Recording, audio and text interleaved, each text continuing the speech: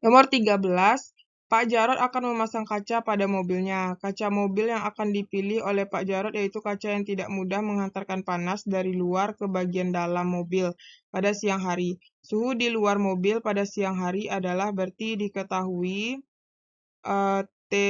berarti ini T2 ya, suhu tingginya 38 derajat, 38 derajat Celcius, dan suhu dalam mobil berarti T rendah, T1-nya adalah 20 derajat.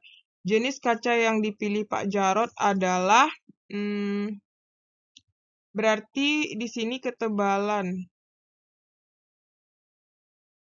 Jadi dia mobil yang akan dipilih oleh Pak Jarot tidak mudah menghantarkan panas. Oh, berarti kalau tidak mudah menghantarkan panas berarti dicari key-nya yang paling kecil berarti, ya kan? Ya, key-nya yang paling kecil ya. Berarti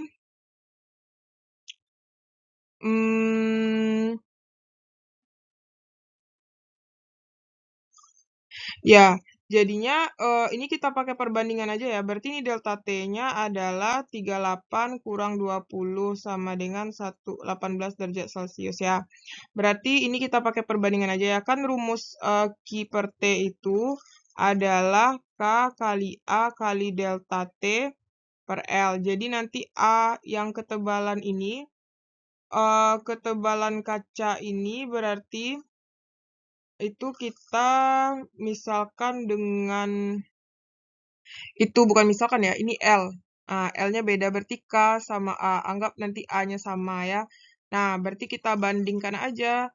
Berarti Q per T ini bagian P banding apa lagi? Q ya, Q per T. Kemudian QR per T, QS per T, T per T.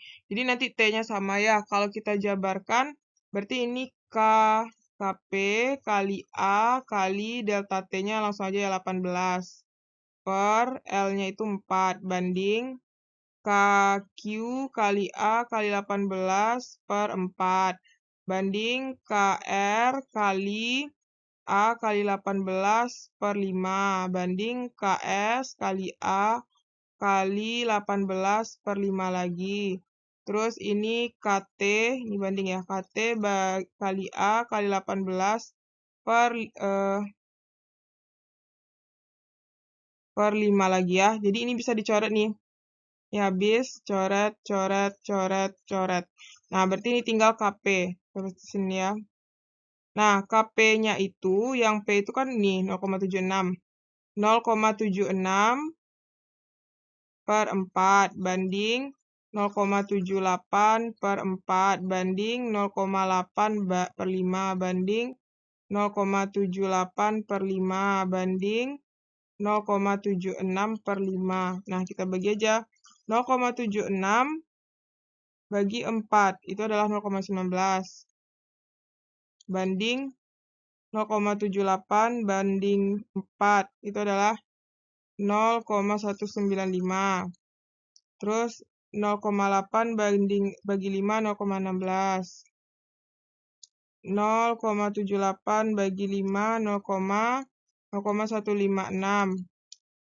0,76 bagi 5, 0,152.